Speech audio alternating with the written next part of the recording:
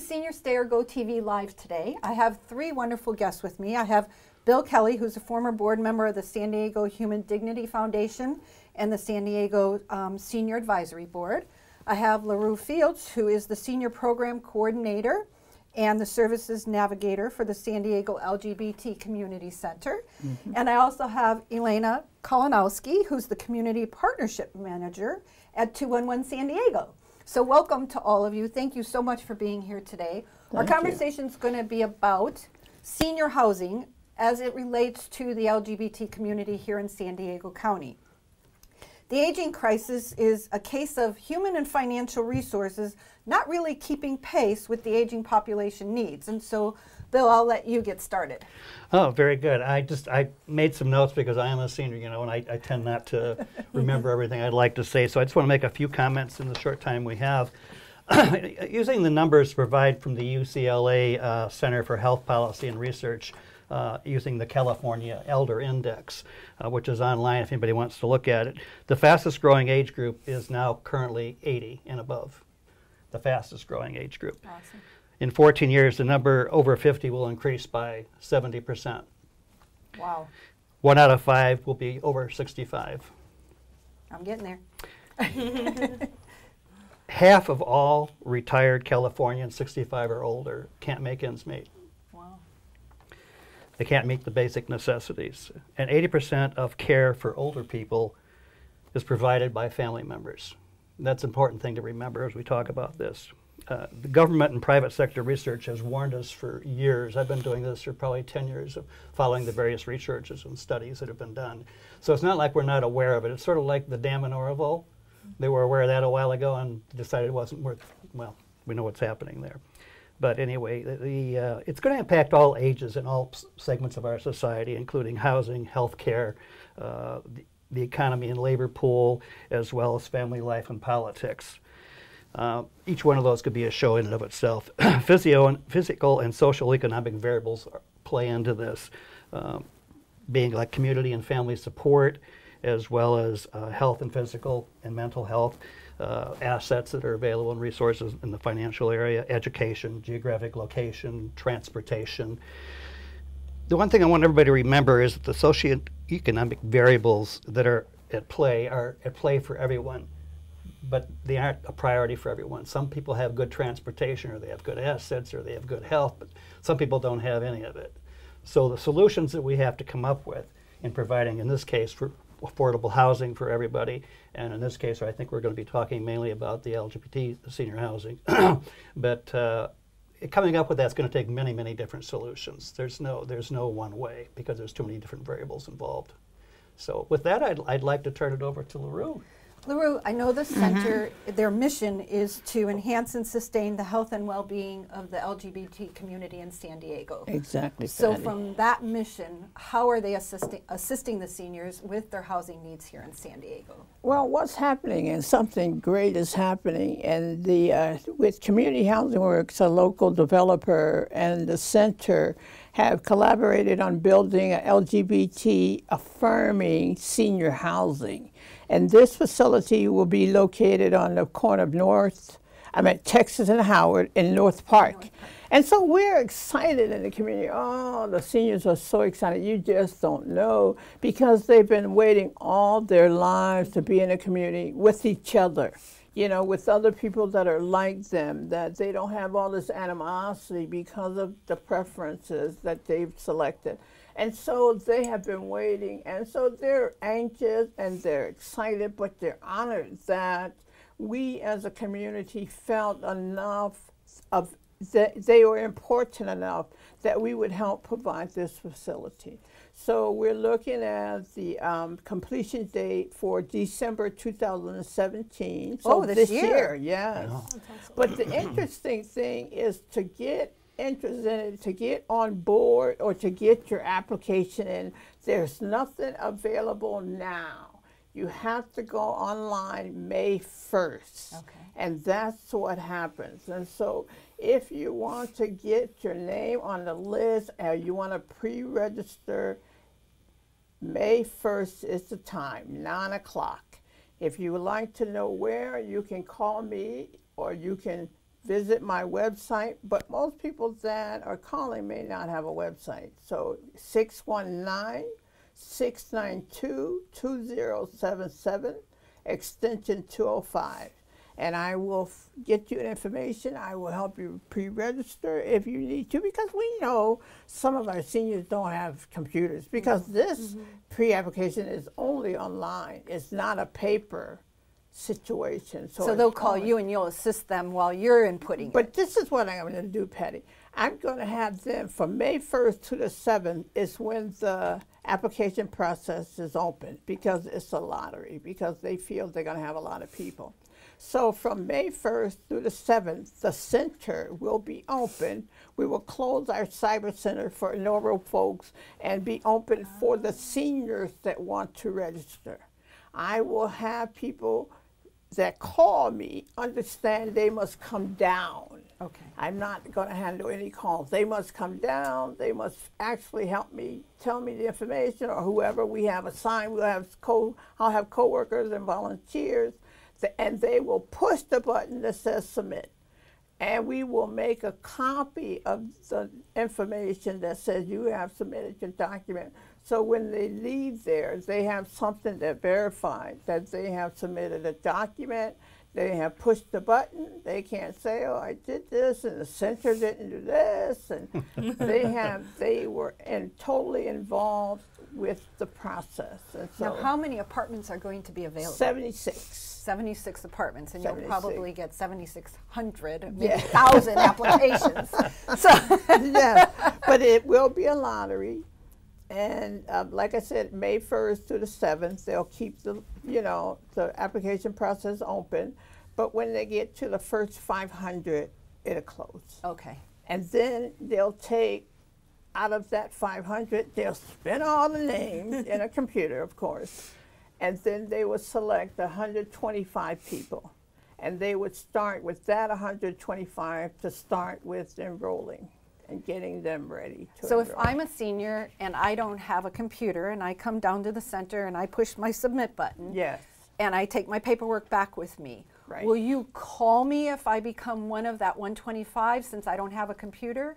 Yes, the Community Housing Works or the management company will call you. Okay. At that stage, the center is out of it. Okay. And what the other process the center will be doing is we will be doing the social service component, because this is a facility that will have some 8 homeless apartments. Okay. They're going to need some case management. You know, some of our other seniors, they're going to need case management. They're going to need help with navigating some of the social services in our community. So we will be providing that service. We also want folks to know that that we can't discriminate for anyone coming in. Fine, anyone is welcome. So it's not just focused on just LGBT people, so that's the only thing that will be there. It's just that we, the center, will be doing the social service, and will be a LGBTQ affirming facility. Got it. Got it. That's awesome. That is awesome. If I may add, it's the first of its kind in San Diego that I know Yes. of. Are there others across the country that you modeled this after? Yes, we particularly went to New York. I meant to LA. New York is building one. I think Chicago has one. So there are several, but they're large cities.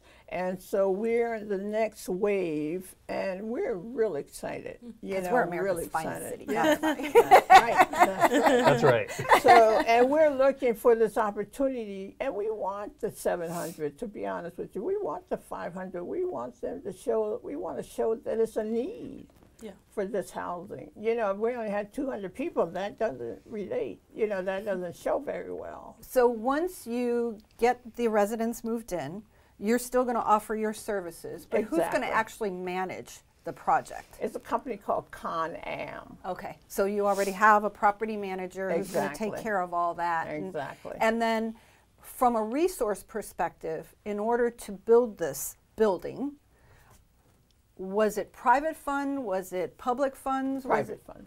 Private funds. Yeah, So loans from and stuff. here, do you plan on going out and trying to garnish even more funds to create maybe another apartment building someplace in the county, or?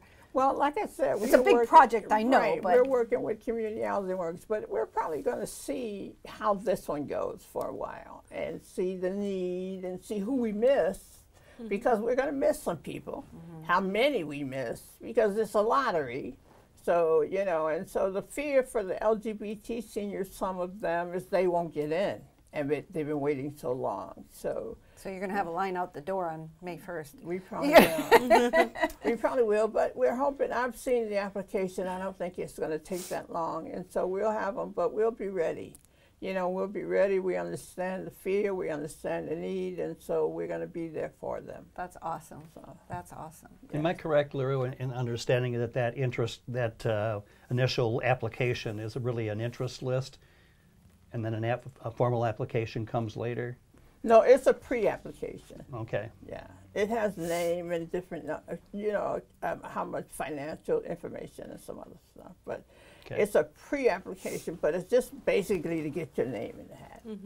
You know, it doesn't ask for anything too private, you know, or anything like that. Just to get your name in the hat, just to show an interest, you know, basically.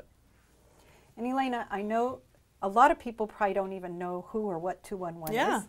But here in San Diego, you have 6,000 community connections. Well, that's the resources that we have in our database. That's a lot. We actually speak to many more people throughout the year. We get about 1,200 calls a day of people from all over the county. And 211, we are a nonprofit, but we are a public utility. So we are a free number for anyone to call. And really 24 hours a day. 24 hours a day, yeah. And you always talk to a human person, which I think matters for a lot of people, especially in really vulnerable spaces. And, you know, we are really there to help people know, first of all, what is even out there that is available to them. And that includes housing resources as well as all of the other resources we need to live, right? So that might be food, that might be transportation, that might be support, education, a whole host of things that make our lives both from a surviving standpoint as well as thriving and enriched. And so 211, we are there to really let someone know what's out there, but really help them identify, of all of these resources, what is available to me as an individual, what am I eligible for accessing, and really how do I do that? And so about 20% of the people who call us are older adults. So we work very closely with a number of agencies. We work at the center, I mean, for a lot of supportive services through all stages of life. And we really want to make sure people are accessing the supportive services that are available to them. Because what a shame to be going through, you know, a crisis or just a vulnerable time in your life and not know what's available to you. And there are these amazing resources that our mission is to get people connected to them. Well, and like LaRue said, so many seniors don't have a computer, so it's not like they can just Google it. And yet they're in need, and where do they call? They can't, you know, there's really not a phone book you can go to anymore to say, okay, where do I call? So to have a resource like 211, which is a one-stop shop where you can call, and I know you guys do a lot for the veterans, and that my dad was a World War II veteran. And so we have a partnership with Mental Health Systems and Veterans Village of San Diego called Courage to Call. It's also a 24-hour line. It is staffed by veterans. It is specifically for active duty military veterans and their family members to call, help with navigation through all of the different services available to them.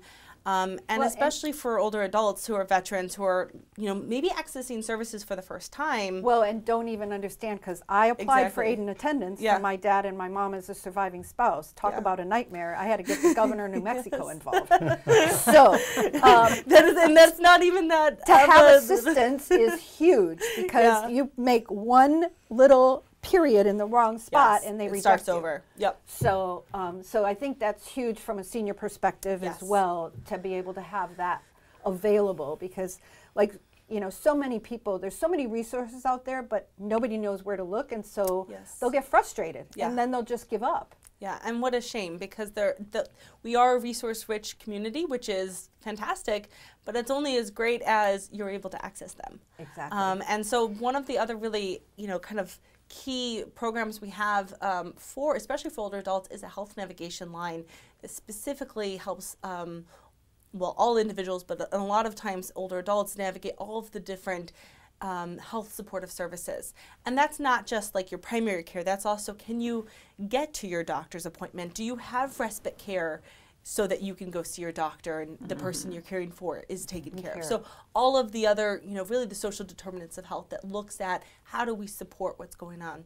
And of course, housing. Housing is a huge issue in San Diego County. Just from a, kind of a vacancy standpoint, we have very limited housing, and so we really want people to know what is available to them and kind of demystify some of it. That's awesome. Well, thank you all so much for being here today. This has been so much fun, and there's so much out there, and I hope the message gets across so that everybody knows. Call 211, call the center, do whatever you need to do to get your loved one what they need. Thanks so much for joining us today for Senior Stay or Go TV. It's hard. That was the hardest part of the show.